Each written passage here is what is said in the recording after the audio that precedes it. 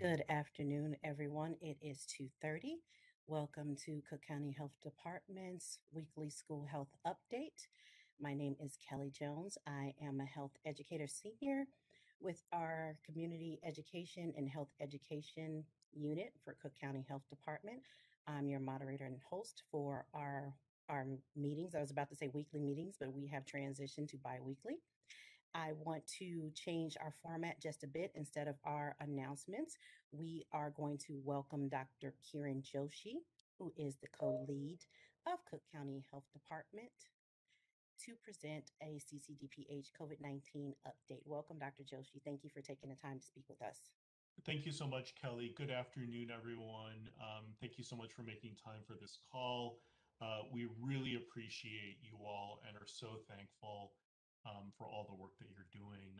I wanted to take some time today to review some of the recent COVID data that we're seeing. And also, while you're not subject to our most recent mitigation order per se, we did want you to have awareness of it as some of you may be getting questions. So that said, I'm going to get right into it. Okay, there we go. I think all of you at this point are familiar with the Omicron variant of SARS-CoV-2, the virus that causes COVID-19. This is data from CDC that speaks to the proportion of cases that we believe are due to the Omicron variant. And as you can see from the bar graph on the left-hand side of the screen, that proportion has increased very, very rapidly over the last few weeks. Latest estimates indicating about 93% of what's being tested.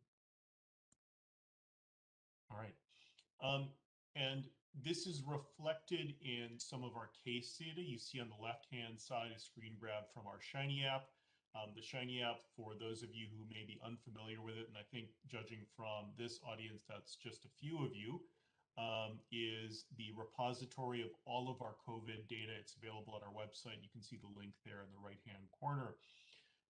The number I want to point out here is the test positivity, which has increased from 7.8% back during Christmas week to 21% just now. So that is a very significant jump in a very short amount of time. So you can see here sort of a line graph superimposed on a bar graph, which is the 7-day moving average of cases as well as daily case counts over time. And this is what we call an epi curve. It tells the story of an epidemic in some ways. It does have some limitations. And you can see here on the right-hand side of this graph that the case counts have increased really rapidly and indeed have surpassed any of our previous peaks. Now, some of you out there may say, well, but couldn't that be because we're just doing more testing? So is this increase in cases truly an increase in cases? Well, that's why we look at test positivity and percent positivity. And so you can see that here again, we've got moving average in this line graph of percent positivity. And you can see again that at this point we have surpassed, and you can see that line with the gray marker of 24% on the right-hand side of the screen. We have clearly surpassed our winter surge from last year. So looking at this, you might say, again, yeah, but we've heard that Omicron is not so severe. So is it really important that we're seeing more cases and higher percent positivity? For which I would point you to the next graph, which I think is central to our rationale for many of the public health measures that we're taking right now. So this is a graph now of inpatient hospital admissions for COVID-like illness.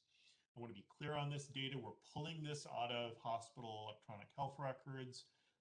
and those health records can be subject to errors. So wanted to provide that disclaimer right off the bat. But at the same time, this is pretty good for making comparisons over time. And you can see pretty clearly here, again, that peak that you saw in the previous graphs, although it's not as of high a magnitude, is again about to surpass the peak that we saw back in the winter. So if you look down October 2020 to January 2021 is what I'm referring to as that last year's peak. We do see ourselves really approaching, and if you were to draw a line straight back here, likely surpassing what we saw in the previous surge. So here again, I'm going to be the voice of the skeptic and say, yeah, but we know from the experience in South Africa and potentially in Europe that Omicron tends to peak really quickly and it tends to recede really quickly as well. So while that is my fervent hope, I hope you understand that this next graph, so I'm having some trouble here navigating to the next graph. Kelly, maybe I'm going to ask you to take control here because I'm having some challenges. So while you're doing that, Kelly, so the next graph is essentially a graph of a model for the state of Illinois. This model is produced by the University of Washington's Institute for Health Metrics and Evaluation, well-known entity that has been producing various estimates and specifically models for COVID-19 that are global and state by state. Their most recent model predicts that hospitalizations will peak in about a month or so. So I know that's probably not the news that many of you want to hear on a Friday afternoon, but I feel like it's sort of part of my role to be the bearer of bad tidings sometimes, to the end that we understand why public health measures are being implemented, and to the end that we all continue to follow those good public health measures and of course support them. So as you can see from what I was, as you can see on this graph, February 8th is when we expect that peak to happen. You can see if you sort of draw that line down from today, we're sort of at the halfway point to that peak. Now, again, this is a model. All models are flawed. I hope it does not come to pass, that we see the number of hospitalizations statewide that are projected here, but we certainly do need to be ready for that. What I can say is in my conversations with colleagues who are at the front lines in hospitals in our jurisdiction, there are some really serious and concerning conversations happening right now about the degree to which hospitals are being overwhelmed. Conversations essentially saying, hey, we might not be able to go on bypass anymore because everyone is in just like a really bad situation. So next slide, please. Here I wanted to show you all some data that spoke to the idea of how protective vaccines were in this day and age of the Omicron variant. And I wanted to be able to show you all data that was local, hyperlocal, in fact. So this is data from our own health department that speaks to who is being hospitalized. And the different bars represent unvaccinated folks on the rightmost side in that shade of salmon, shall we call it. The folks who have completed a vaccination series but have not been boosted in middle and teal, and the folks that have completed a vaccine series with a booster on the left-hand side of the screen. And if you can barely see that bar for people who have a complete series with a booster, it's because the number of hospitalizations per 100,000 is so low for that group. So if you compare that with the unvaccinated, you can see that the unvaccinated are many, many, many, many more times likely to be hospitalized for COVID-19 as compared to their counterparts who are vaccinated and boosted. We've shared this graph via our social, and we can share this deck as well to this group. I would encourage you to take a look at it and feel free to share it with whoever you think might need convincing that vaccines have been, and remain one of our most effective prevention measures for COVID-19. Next slide, please. So how are we doing with vaccination in suburban Cook County? We stand at about 80% of the population with at least one dose, 60% who have completed a series. I believe when I last looked at the data, we were in or around the 25 to 30% range for vaccinated and boosted, although that gray box is not here on this graphic. Next slide. Just in response to that question, I saw who does this include? This is for that graphic that I showed was for all suburban Cook County residents that had been vaccinated. Our denominator is the entire population of suburban Cook County. So no funny business there. We're not including people who are just eligible. This is the entire population.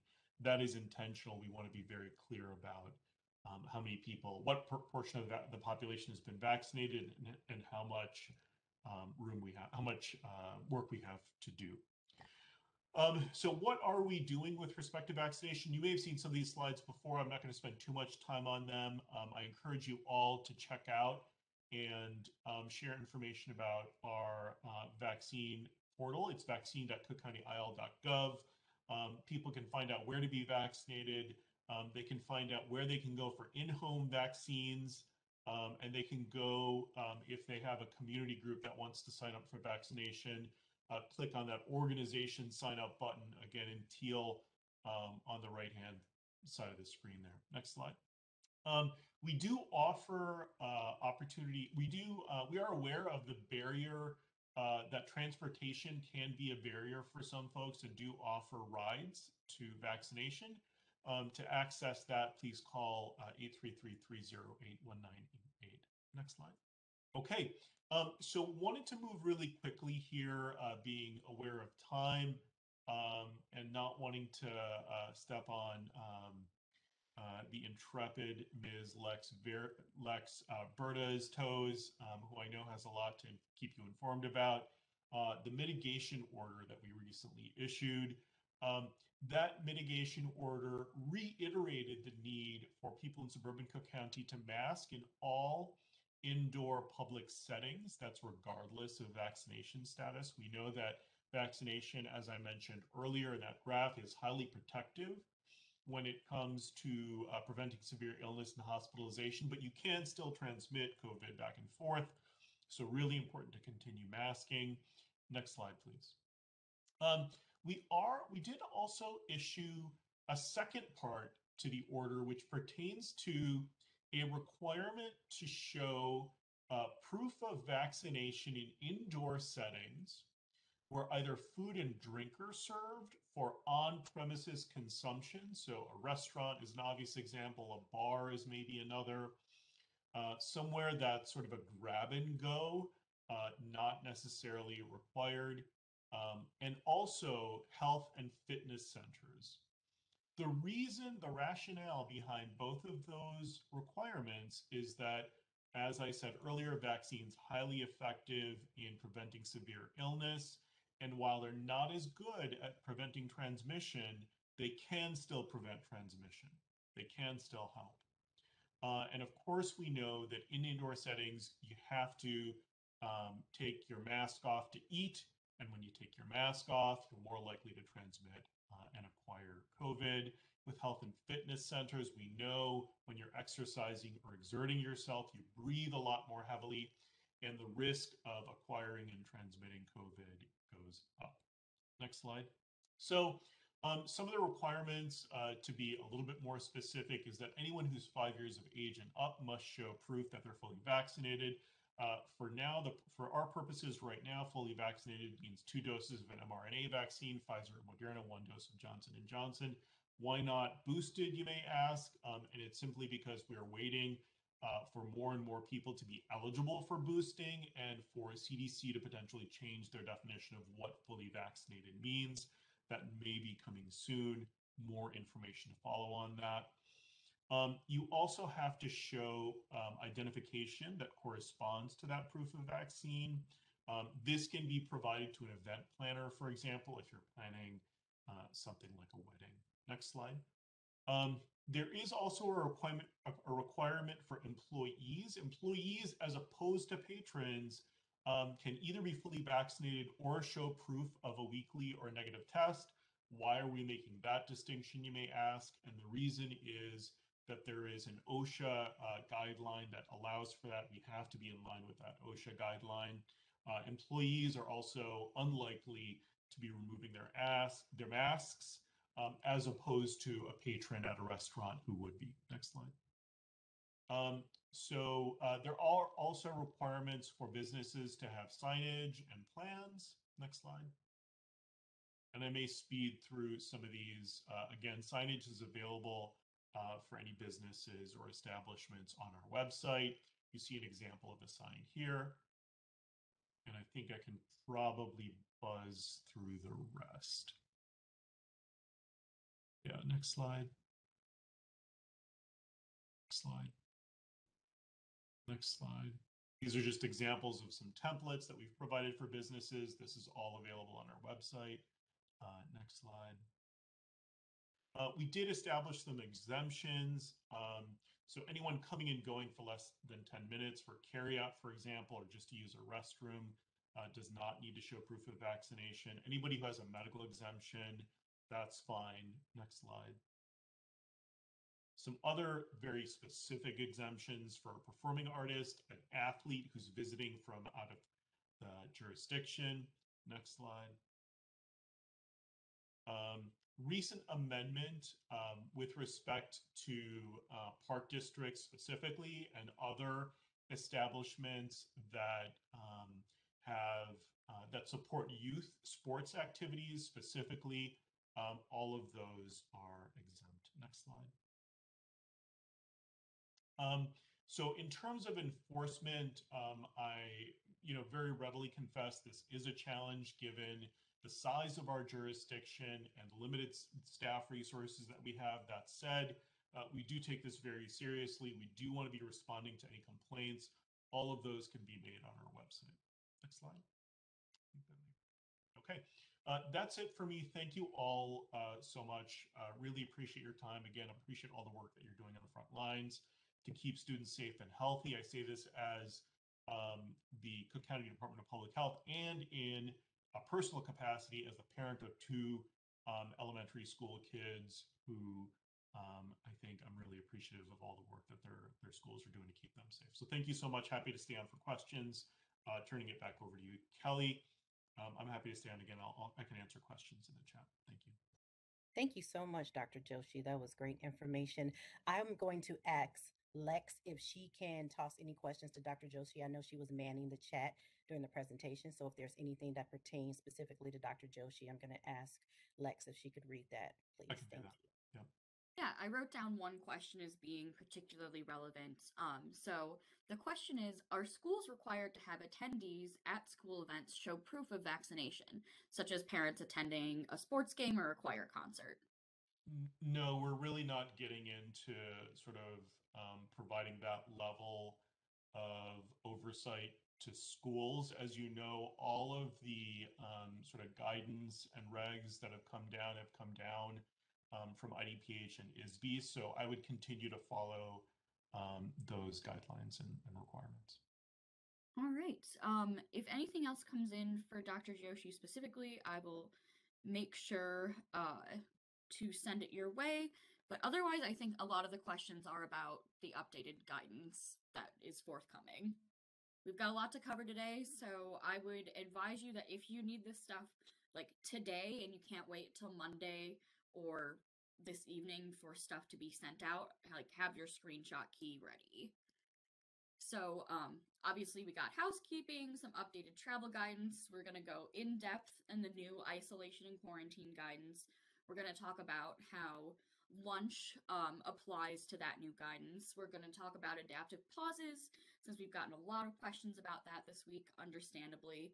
Just a couple of vaccine updates and review what it takes to think you have like an outbreak scenario in a classroom or just in your school in general, and then a couple of submitted questions. And then, of course, we'll go over the chat questions. I have been getting emails from some of you at 3 a.m., and I just want to say, please take care of yourselves. I know it feels like everything is on fire right now, but get your rest. Hang in there. And I know it's crazy, but please do take care of yourselves. You deserve it. Okay, you guys know by now what our regular working hours are, that we're going to be prioritizing outbreaks in our responses. I just want to reiterate that be really specific when you're emailing us. In your subject field, have whether you're reporting cases in close contacts, whether you've got a concern that you might have an outbreak situation, or whether it's a question about guidance that you have, just because there are a couple of us who handle the school email, and we all handle different aspects of it, so it makes it easier to know who to pass off those responses to. And then email is absolutely the best way to reach us. We are still working on non-COVID things too. And also, we have regular meetings and everything like that. So the best way for us to get those notifications while we're working on other things or we're in a meeting is email. Phone calls should be reserved for outbreak emergencies, or if your email never got a response after 48 hours. Some of us have been losing our voices just from answering so many phone calls. So really reserve that. We will try to get back to you via email as best we can, hopefully within 48 hours. I think we've had a pretty good turnaround time this week. And then please don't give our individual emails and phone numbers to families. That's part of the reason we've been having issues with phone call this week, because we've just had a lot of concerned parents calling in. So that's that about contacting us. And then as a disclaimer for what you're going to see, IDPH is still working on updating their documents for the new quarantine and isolation stuff from the CDC. All the CDC stuff will be adopted. The only thing that might be different is there might be like more details specific to what we do as a state. So right now, because I don't have those details, just know that this is a very generalized view of it, and we'll add any details that come out in our next webinar. And then also, this will answer a couple of questions in the chat. Once IDPH updates their documents and we have things we can actually send to you guys, that's when we will be implementing the new shortened isolation and quarantine. You do not need to go back and retroactively change any release dates. Do not create that work for yourselves. It will be a nightmare. So you do not need to do that. Once things go into effect, future cases in close contacts will be impacted, but not past ones. So don't worry about doing that. All right. Travel guidance. Nowhere is good to travel if you're unvaccinated. We're kind of past that stage with winter break being over. But this is what everything looks like. It's not great. We would be considered red even. As you saw, Dr. Josie's metrics, we're not in a great place. So since we've had so many questions about travel guidance, I do want to actually go through this table. So vaccinated individuals will have a fairly safe and easy time traveling, especially if they're boosted. If you are an adult who's eligible to be boosted and isn't, I would also say it's not a good idea for you to travel right now. But for vaccinated individuals, you don't need to do a travel quarantine when you come back. Just monitor your symptoms for 14 days and get tested if you start to feel ill in any way. I don't know if you guys can tell, I've got a bit of a runny nose, so that would send me to get tested if I had traveled anywhere, but I've barely made it past my block this week. So for unvaccinated individuals, they should be tested 3 to 5 days, and they should stay home for those 5 days. And so that's more about your staff. For students, we don't want to keep kids out of school for too long, so they can return to school immediately, but they need to get tested a few days after they return, and as always, monitor symptoms for a full 14 days. For international travel, for flights, they kind of have that procedure down. You got to have a negative test result before you get to the US, or documentation of a recent recovery. We've had some questions about families who went and drove up to Canada or down to Mexico. If you're a US citizen or permanent resident, you don't have to provide proof of vaccination for a land entry. So there's that, but you should, for your schools, they should still get tested when they return. Again, for international travel, students may return, but they do need to get tested. And then for cruises, avoid them completely, regardless of your vaccination status. But if someone does go on a cruise, they should get tested before their trip, and then they need to get tested after their trip, regardless of vaccination status or whether they have symptoms or not.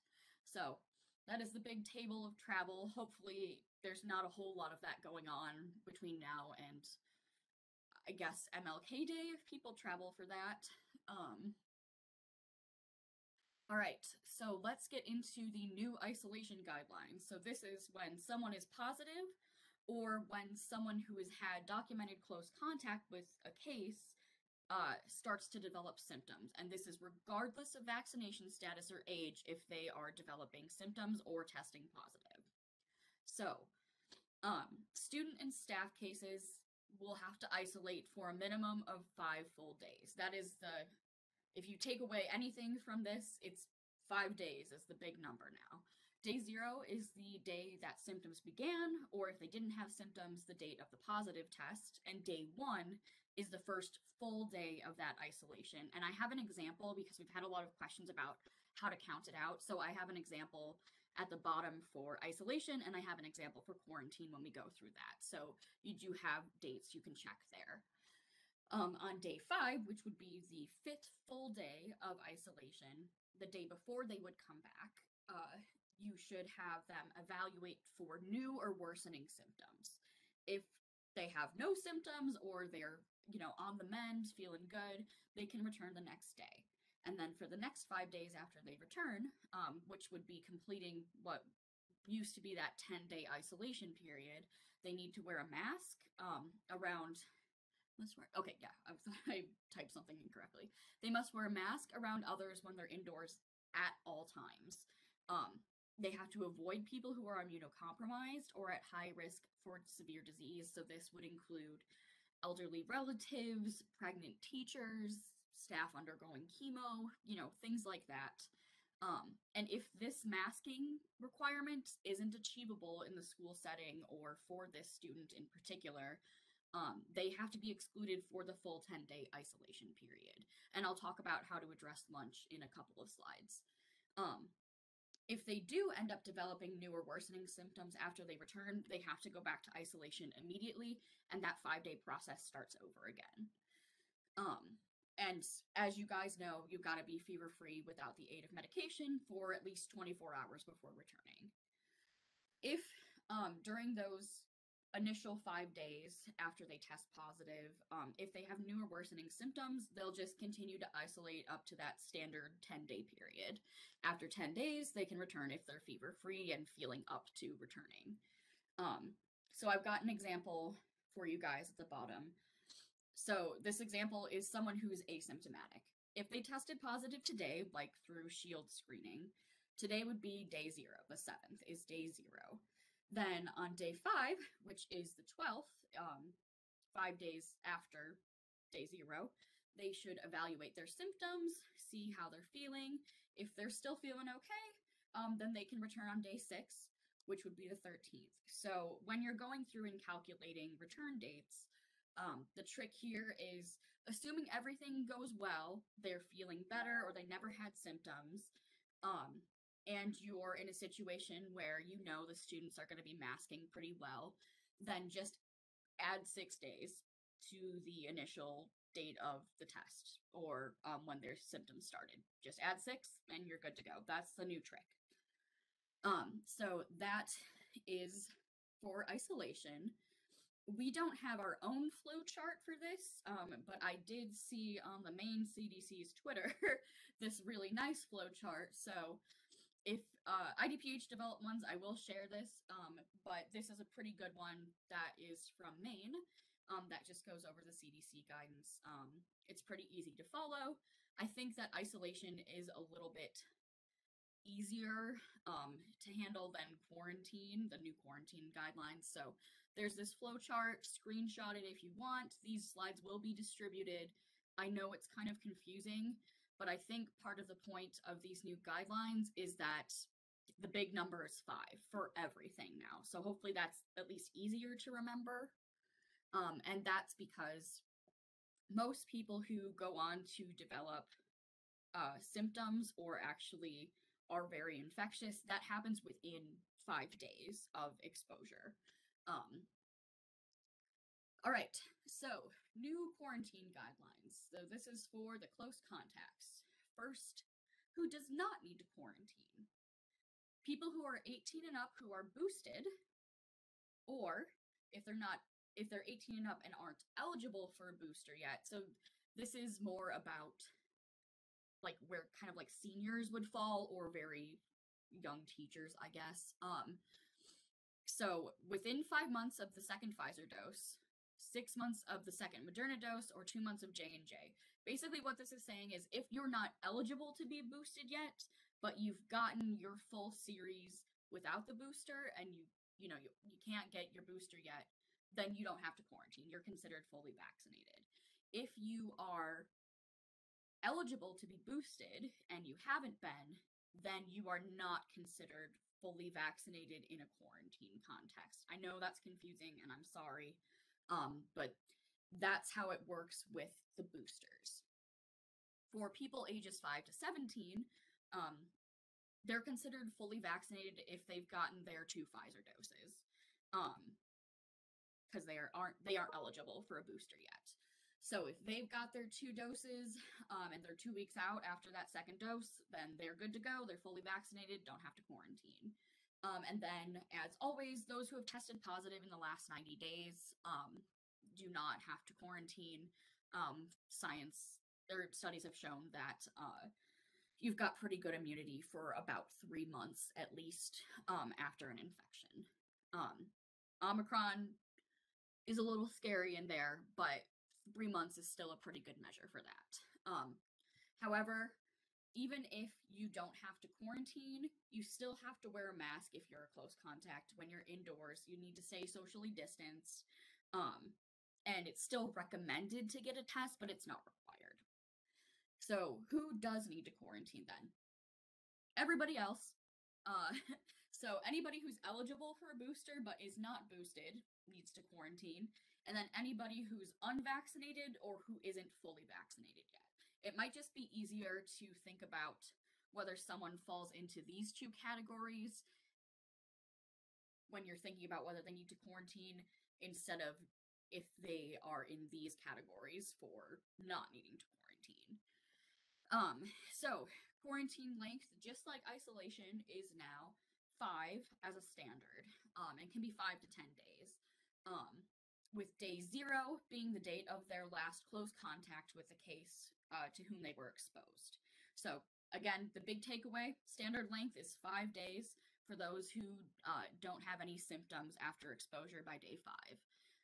And as long as they can be consistently and correctly masked indoors, they can return on day 6. If they aren't sure if they're developing symptoms, or it's not possible to stay consistently and correctly masked and spaced in the school setting, like, if you've got like a 4-year-old who doesn't quite have masking down yet or things like that, or it's someone who's mask exempt, then their quarantine length is going to be 10 days. So hopefully that answers some of the questions in the chat about this too. If they're unable to wear a mask, their quarantine length is 10 days, standard. Test to stay will still be available. I'm guessing that they will cut it off after day 5, but we don't have that documentation yet, so I can't totally say for sure, but test to stay is still an option for people. So then on day 5, the day prior to return, that close contact should be evaluating their symptoms and they should get tested. This is not a requirement, but CCDPH will support a school that says there is a testing component to this. It's strongly recommended. Upon return, they need to be masked and distanced properly when indoors, as I said. If any symptoms develop after they return, they need to go isolate immediately and they should get retested to see if they've converted to a case. So for my standard example, it's almost identical to the one for isolation. So let's say someone was exposed today at school on the 7th. If they don't end up developing symptoms and can remain masked and distanced at school, they can return on the 13th, no problem. Just add 6 days to that initial date. So that's how the calculations will go. Maybe that will, if you're in Excel whiz, you can just add +6 to your return dates as a column and be done with it for the day. That would be nice. Okay, and then if you're looking for all of this in writing, this is in the CDC guidance.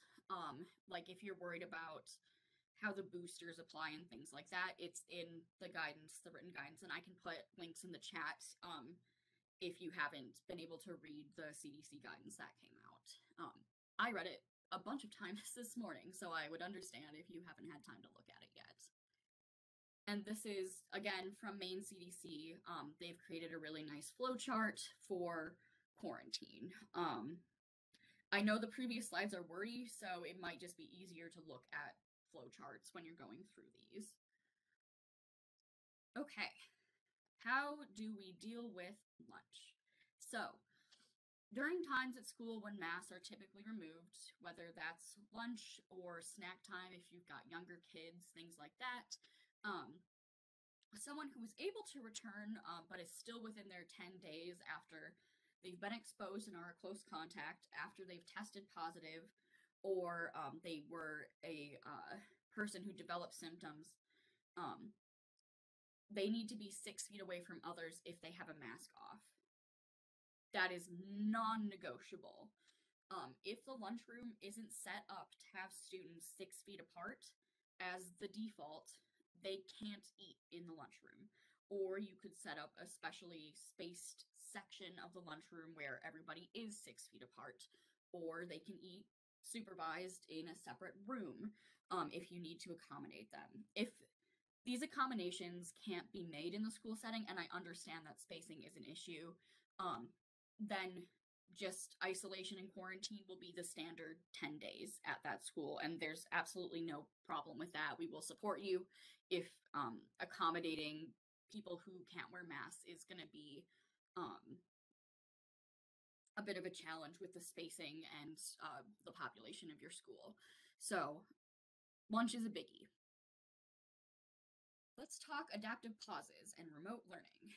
There are no definitive thresholds at this point in time, but the CDC does have a page you can go to that offers some suggestions.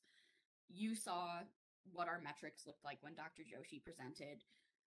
Our local transmission levels are over 1,000 cases higher than when we last had a webinar.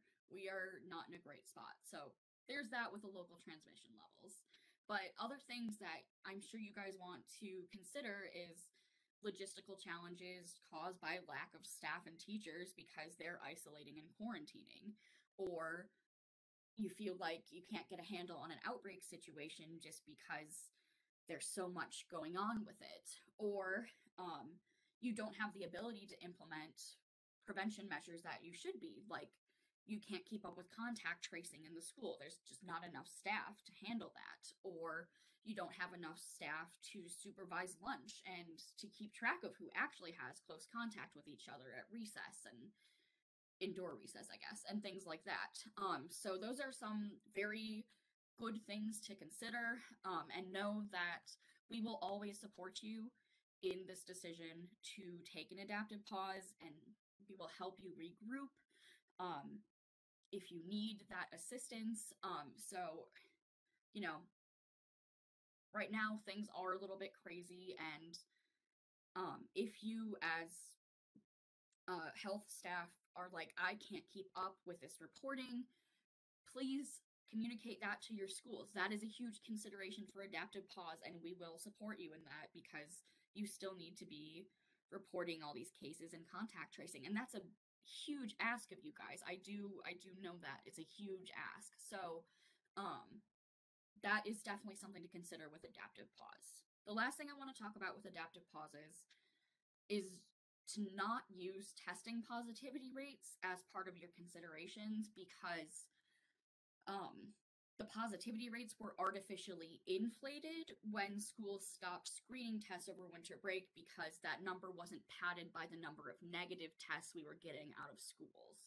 So basically what I'm saying is that number isn't really meaningful in your consideration to take an adaptive pause. You can use our other metrics.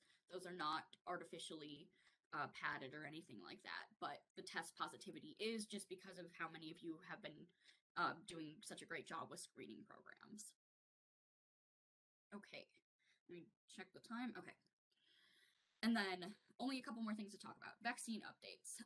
You guys probably know all these right now, but those ages 12 to 15 should get a booster dose 5 months after receiving their second Pfizer dose. That's been adopted by IDPH.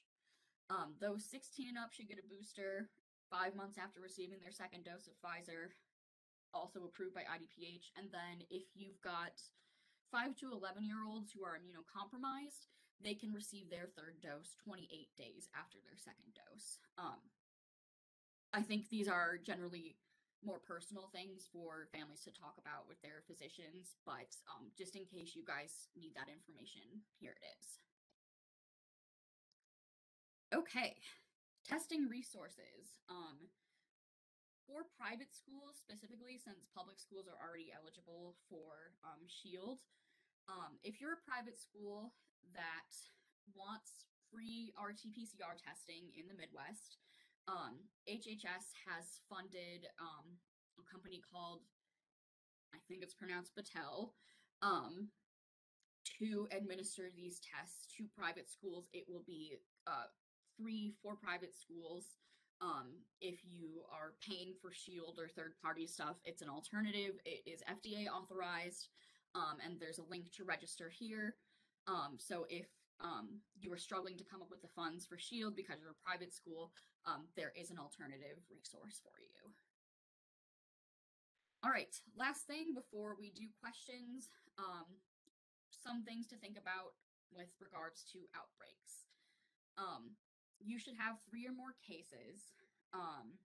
And when we talk about 10% of a core group, we're really referring to like a team or a club, not necessarily a small classroom, unless that is a classroom that has a huge chunk of people who can't mask, then we need to know about it. But just if it's a classroom of 20 and you've got 2 cases, we're not going to be considering that an outbreak. But if you've got 3 or more cases in a classroom, you need to be asking them and yourself, is there a potential link between these cases?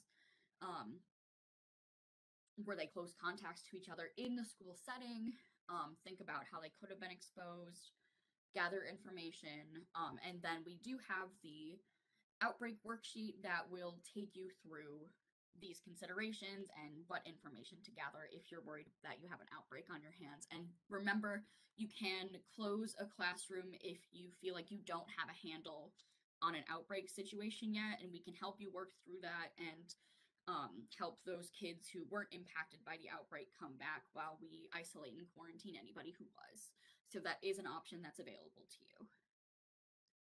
All right, submitted questions. Given the high level of community transmission, how should we respond when a classroom has multiple cases? Just like I said with the outbreaks, first determine if the cases are connected. Right now, what we're seeing in the community with this high level of transmission is also reflected in schools. So it's possible that you just have a lot of unconnected cases in a classroom. That is actually quite likely, and we've been seeing that very often. Even if it's determined that there's not an outbreak, if a significant portion of the class is out due to isolation and quarantine, you might want to shift to remote learning or distribute those students to different classes. If you've got like a third of the class out or something. I remember that would happen with chicken pox when I was in elementary school a long time ago. They would have to shift when a huge part of the class was out. So those are some things to consider with just a lot of classroom cases. And then had a question, and it's a good question. What is the rationale for keeping schools open during the current spike? First, as you guys know, the benefits of in-person learning versus remote learning. We've seen so many studies come out in the last couple of months about how mental health has suffered during remote learning, or families don't have access to resources that they would normally have. And just the general learning process for most people is better when it's in person. So that's a biggie. The second thing is that schools are generally safer compared to the general public because they're a place where you can enforce mitigation measures more easily. I know it's not easy, but more easily than you could at like a gym or something. So you guys have testing in place. You can set up a classroom to be distanced. You've got cleaning staff. You can enforce masks. Ask anybody to wear a mask if they aren't exempt, things like that. The school setting is not less safe than just having kids in the general public. It is, studies have shown time and time again that the school is actually a protective factor when transmission is high.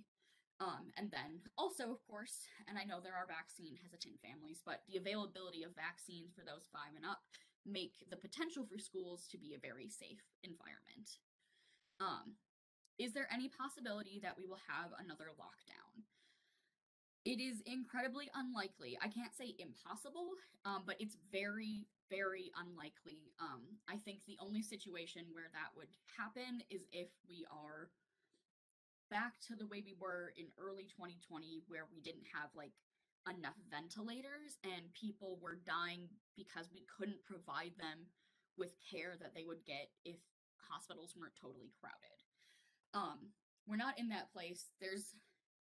I'm not going to say that there's not a ton of hospitalizations and ICU admissions, but we're not in a place where we are worried that people are going to be dying just because they didn't have access to certain technologies. So it's very unlikely there will be another lockdown. But if you were hoping for a lockdown or something so that you can go into an adaptive pause, give us some good reasons and we will totally support you in an adaptive pause.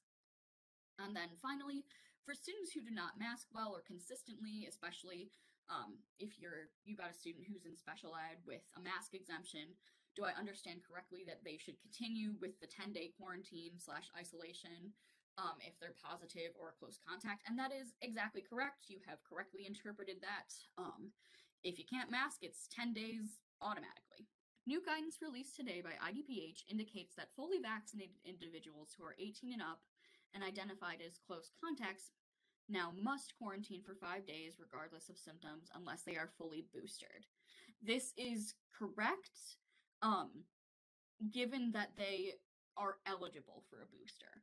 If they are not 5 to 6 months out of their first round of being fully vaccinated, then they're still considered fully vaccinated. So instead of thinking about it as a booster, just think about whether they're fully vaccinated. So that's For correct. that question, I do want to add that CDC is asking us not to use the word boosted and fully vaccinated and use the term up to date with their vaccination to be more, I guess, in tone with the other vaccines that we do. All right. Next question. If someone tests positive and then develops symptoms the next day, do you start counting from symptom onset for isolation time? And that you would start counting from the positive test. It's whether symptoms develop first or the test happens first, whichever happened first, that's where you start counting from. Let's see. Oh, I just lost where I was. Bear with me, everybody. The amount of time spent entering data for vaccinated close contacts who are not required to quarantine is time consuming. Is there any consideration of removing this requirement? No, because as I mentioned, vaccinated people who are up to date on their vaccinations or not up to date, that's a consideration with isolation and quarantine. So that's still going to be something we need to see. And again, this happens rarely, but it does happen. We have also gotten fake vaccination records. So it is important for us and our tracers to be able to go into our system and check that someone was vaccinated. All right. Let's see. Are at-home tests the same as rapid PCR testing? No, at-home tests are different, and at-home tests are antigen tests. So, and I have gotten a couple emails about this week too. The Binax tests that get distributed to schools from IDPH and from CCDPH, those aren't meant to be home antigen tests. Binax does have a home antigen test, but the instructions and are a little bit different, and you guys are informed professionals who will know how to give a Binax test. A lot of people who are taking home tests have never stuck a huge Q-tip up their nose and figured out how to do it. So it is different. So you shouldn't be giving those Binax tests you get to be used as home tests unless they are designated as home tests. And those, again, are antigen tests.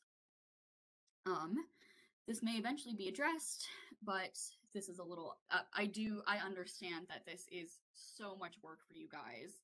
I really do. And if it's getting to a point where it's too overwhelming, think about taking an adaptive pause. Just to give you an update on when we think we're going to peak, we might peak later, but a lot of predictions from modeling companies and CDC are saying we'll peak around the end of January. So hopefully later in the winter, it gets a lot more manageable. As Dr. Joshi said, Omicron can burn itself out pretty quickly. So knock on wood that it does burn itself out pretty quickly and it gets more sustainable. Let's see. No, I answered that one. Answered that one. Oh, a couple questions about the reliability of testing with Omicron over the last week. I've seen several cases of a symptomatic person who's had a negative PCR, but a positive antigen, and kind of those situations. There's still good reliability with testing with Omicron. The reason you're seeing so many of these is what we call in statistics the law of large numbers. So because we're seeing so many more cases, those things that are rare, like a symptomatic person testing negative on PCR but positive with antigen, happens more frequently just because there's literally more people who are cases. So that's probably why you're seeing a lot more of it, is just because there's more of everything. So then the frequency of what used to be really rare has gotten more common just because there's so many more cases. There's still very reliable tests, and we don't have any indication from like looking at the genetic sequence of Omicron that the tests wouldn't pick up what they normally pick up. Okay, let's see. Can we use Binax now in the school setting to return symptomatic students or staff back to the classroom? Right now, in our insanely high transmission levels, we're only accepting PCR. That could be rapid or lab-based. I know that it seems like PCR is hard to come by right now. So we are discussing about what to do about antigen tests and returning. But until we have definitive answers from IDPH about that, please only accept PCR. Let's see. We've gotten a lot of questions about the 90-day period after an infection and whether or not we should be testing that person. And if they chose to get tested, do we ignore the results? The only time you should get tested if you're within that 90-day window is if symptoms develop new, like you felt better and now all of a sudden you have symptoms again, or you've kind of had a runny nose but all of a sudden your symptoms have gotten worse. Those are the only times when there's new or worsening symptoms where you wouldn't disregard the results in that 90-day window. I'll work on trying to find a resource where that is generally stated. I feel like it might be in the decision tree, but also when I opened the link to the decision tree, it was being updated, so I don't know if that's readily available. And then, if within the 90 days that someone has had Delta, is it possible for them to contract Omicron? It is technically possible, but would be very rare and nearly impossible for someone with a healthy immune system. If it's someone who's immunocompromised or old or taking some kind of medication or steroid or something, it puts them a little bit higher risk of being reinfected, but the chance of being reinfected within those 90 days are very low. All right, we are almost halfway done with the questions. Hang in there, everybody. If parents get a negative PCR from their child's PCR, oh, okay. If parents get a negative PCR after their child has been positive, does the first test result stand? Yeah, if you're talking PCRs, unless a lab contacts you to say that this result wasn't valid because we swabbed incorrectly or because there was an error in the lab setting, that positive PCR result stands. So hopefully that answers that question. Let's see. If household members can't isolate or quarantine, does that mean kids have to do 15 days or can they start on day 6 of positive? Okay, so yes. With the adoption of the new 5-day rules, that does mean they can come back sooner, but until that goes into effect by IDPH, continue to count the way you have been counting.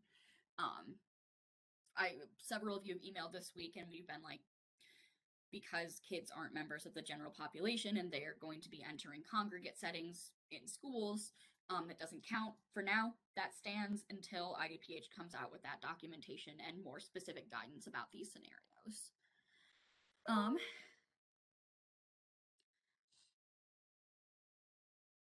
I heard that schools could stop contact tracing soon. Is this correct? Some of you may have heard that IDPH, well, the state of Illinois is hoping to centralize contact tracing, meaning that people at the state will handle it instead of us as your local health department handling it. Whether that gets adopted or not, you will still have to be contact tracing in the school setting. You don't have to do any contact tracing in the home setting or for travel sports or a youth group or anything like that, but we don't know what goes on in your school. The state doesn't know what goes on in your school and who's sitting where. So you still will need to be collecting like seating charts and things like that. So that's not going to stop whether it's still us handling schools or it's the state handling schools. Case question. A student had symptoms at the start of break. No testing was done. Mom tested positive on the 28th. Should this student be considered a close contact, or should the student get an antibody test?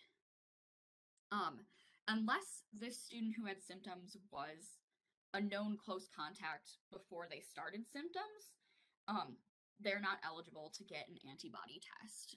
So going forward from just the information that's in this chat question, they should be considered a close contact. Can we release teachers if that would keep us open? I'm sorry, no. Schools are situations where you've got lots of different vulnerable populations. You have children, you have older people, you've got pregnant people. It's not going to be safe to release them before that 5 days. If you're in a situation with staffing like that, you don't have to take a long adaptive pause, but you could go remote for a day or two, give out worksheets, things like that. We don't have to apply new shortened quarantine and isolation guidelines to prior cases, but can we? I guess if you want to take on that work, go for it.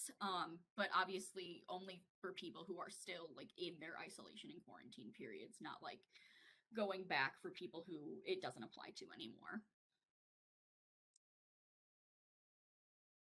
With the new guidance, it states that the last 5 days, the positive cases have to strictly mask. Can they not eat lunch then at school? They can eat lunch in school, they just have to be 6 feet away from anybody else. That doesn't mean they can't eat in the lunchroom. It just means they need to be 6 feet away, and you can accommodate that however you would like, without like having a weird COVID only space that kind of shames those kids. Obviously, don't do that. But you can accommodate them in different ways. If they have their mask down at any point, do we need to send them home to finish the remainder of their isolation? If this is a kid who you know is not going to be wearing their mask consistently, and I know there are kids at any age group who are like that, my partner is a teacher, I do know, then they should be taking the 10-day isolation or quarantine. That's unsafe for anybody else who's around them then otherwise. Just a clarification question. So day 0, then 5 full days of isolation, then return on day 6. That is absolutely correct. That's what you have to remember for isolation and quarantine. How is adopting these new guidelines safe if our numbers are the highest they have ever been? There are a couple components of this, and I'm not going to say some of them aren't political, but studies have shown that the crucial number of days is those first 5 to 7 days. Most people are not going to develop symptoms after those 5 to 7 days if they're going to be infected at all. And then we do know one of the reasons that makes COVID such a good pandemic virus is that you're most infectious before you're symptomatic, before you even know you're sick. So it's so easy to spread because you're giving off more virus when you're initially sick, and even before that. You are giving off much less virus 5 days and after, for the vast majority of people. Unless you are like intubated in the hospital, you are not giving off things that can infect others after that initial period for the most part. So it is a risk management game. I'm not going to lie and say things are impossible after 5 days, but basically it's risk management. So if a teacher is pregnant, can the positive student return in 5 days or 10? They can return in 5 days, but I would talk to that pregnant teacher just to double check that it's okay with them, because a pregnant person is going to be slightly immunocompromised, and getting a COVID infection can impact them and their risk of miscarriage. So it is important in those situations to take that into consideration. So students with medical mask exemptions are still 10 to 14 days quarantine isolation. 10 days blanket sweep for both quarantine and isolation. Just 10 days. How should we get a student who's returning to school after 5 days isolation to avoid their teacher who happens to be pregnant? Do we need to continue to exclude that student because of the teacher's pregnancy status? This is more of an individual choice. It is not a requirement, but someone who is potentially infectious should be avoiding immunocompromised people. It might mean shifting them to a different class, or again, talking to that teacher. Things like that. How can we manage this? We have hundreds of COVID cases and we cannot check in with everyone at day 5. It's not your responsibility to check in with everyone at day 5. Give them the release dates like you normally do, and have them, sign a statement saying like, I don't have symptoms, or my symptoms are resolving. Then you've got that in writing from them, and you didn't need to phone in a check, things like that. Individuals who are 18 and up and identified as close contacts now must quarantine for 5 days regardless of symptoms unless they are boosted Yeah, that is correct. If they're up to date, they do not need to quarantine. If they're not up to date because they're eligible to be boosted and aren't, then they do have to quarantine. Please, this is a good question. Please clarify for the preschool population, census population do not wear their masks appropriately. I definitely know that. I've got kids I know who will just put their mask in their mouth. And we have many mask exempt students. Can I assume we continue to have them quarantined for 10 days? That's correct. When you've got situations like that, you've got preschools, you've got pre-K, you've got before and after school care where you can't guarantee masking's going to go well, 10 days, not a question. 10 days, that's how it is. Do the same quarantine requirements apply to the general public? Yes. They will have the same requirements in like their workplaces. This is the guidance the CDC wrote for the general public was basically copied and pasted for schools with more details for the school setting. So it's basically the same. Can a student who has just tested positive and had 2 Pfizer shots still get the booster if the student is 15? You can still get your booster when you become eligible as long as you're not feeling ill. So yes, that is, if they've just tested positive and are feeling ill, they should not. But after they start to feel better, there's no reason why they can't. They need to just tell their physician that they are COVID positive if they go and get it during their isolation period. Blah, blah, blah. Is test to stay an option for someone who's not yet fully boosted to avoid quarantine? Yep, test to stay is still an option.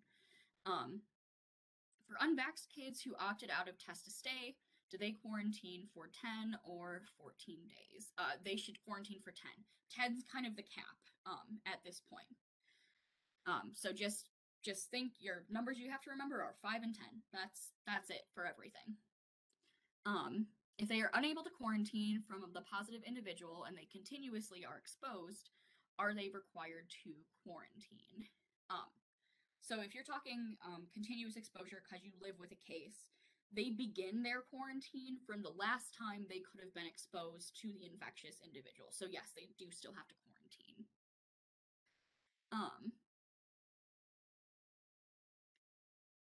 Does CCDPH or IDPH have a timeline as to how long all of these mitigation efforts will exist, i.e. contact tracing, isolation of cases, quarantining close contacts, submitting line lists? I wish I did have a timeline for you. I would love one myself, but we don't have a timeline. I'm sorry. Whoever takes over contact tracing, whether it's still going to be us or the state, you'll still have a role in that. You will still have responsibilities there.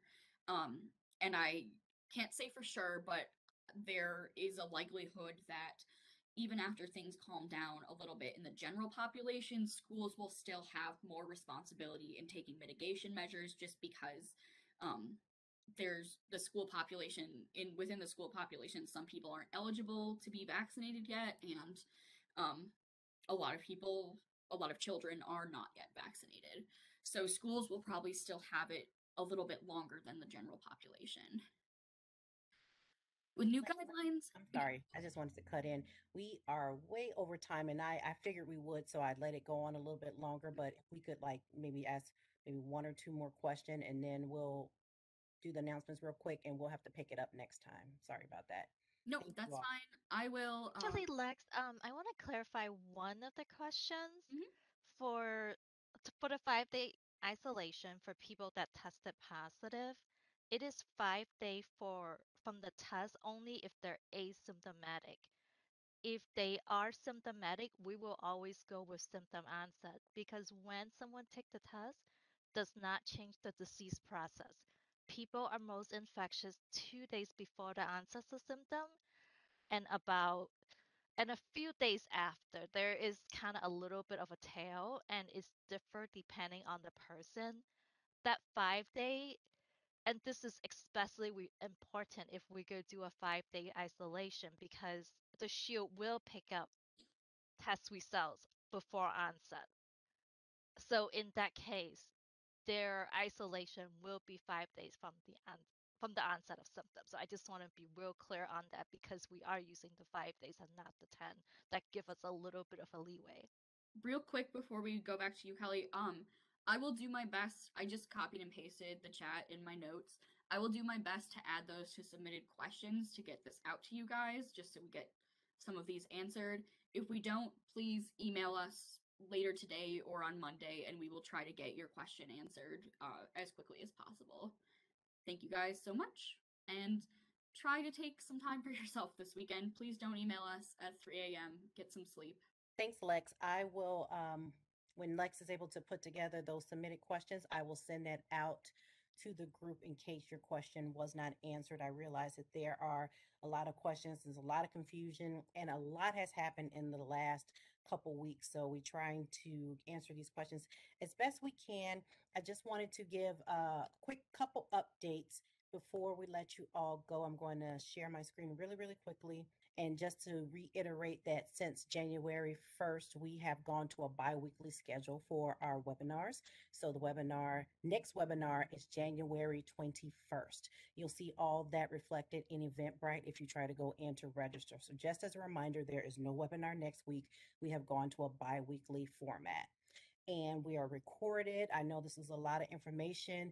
It will be uploaded to our YouTube page as well as our website. When our communications team is able to upload that, they're pretty quick. So you can go back and reference and use it for PD if you need to or anything like that. And we'll bypass all of this. And here is our contact information. If anyone does not have that, that'll be on the slides that you will get. Anyone who is interested in getting EpiPens for their schools, they can send that information to me, kjones1 at cookcountyhs.org. And just some information on updated vaccination events that we have going on right now at Leakin Sons in Country Club Hills. It started on Thursday. We'll be there again tomorrow. So you can get your vaccinations. There are some other resources like breast cancer awareness, some COVID testing, some other resources. And I believe the gift cards have been depleted. So there aren't any more gift cards to give away for first doses. They were on a limited basis. And this is in Spanish as well. I'm going to make sure I send these out today. So if you have anyone you'd like to share this to, you can get that out. And there are some more vaccination events next week in Burnham. And also there is one upcoming in Bridgeview. So if you go to our Cook County website calendar, you'll see all the upcoming events listed. If you or someone you know needs to get a vaccination or any other events that we have upcoming. And here's information on how to start a school clinic if you're interested, and information on best practices for that vaccination event, other educational resources, and information on our My Shot campaign. So that is all the information that I wanted to update to you, except for the Binax testing. And Jenna, you can put that in the chat. I am understanding that Binax supply is low right now, so we aren't accepting new Binax requests just yet. We will update you when we are able to replenish. Oh, she said we have some supply. So it changed from yesterday. So I just wanted to make sure. So disregard that. So please, if you have any requests for Binax, please send that to the website that is listed below. And you know how to get in touch with Beth Heller at Shield if you'd like to start Shield for your school. So that is all that I have for updates. Again, there is no webinar next Friday, the 14th. We'll be back on the 21st. Please send all of your questions and comments to the web addresses that we have. If we did not answer your question, you can send those questions to us and we'll try to get those together. And Lex will compile frequently asked questions from the chat and send it, and I will make sure I send those out. We appreciate you guys' hard work. I know it has been very stressful for everyone involved. We appreciate you. We appreciate all of your work. Thank you to Lex and to Michelle and to Dr. Joshi for taking the time out of his day to give us that information.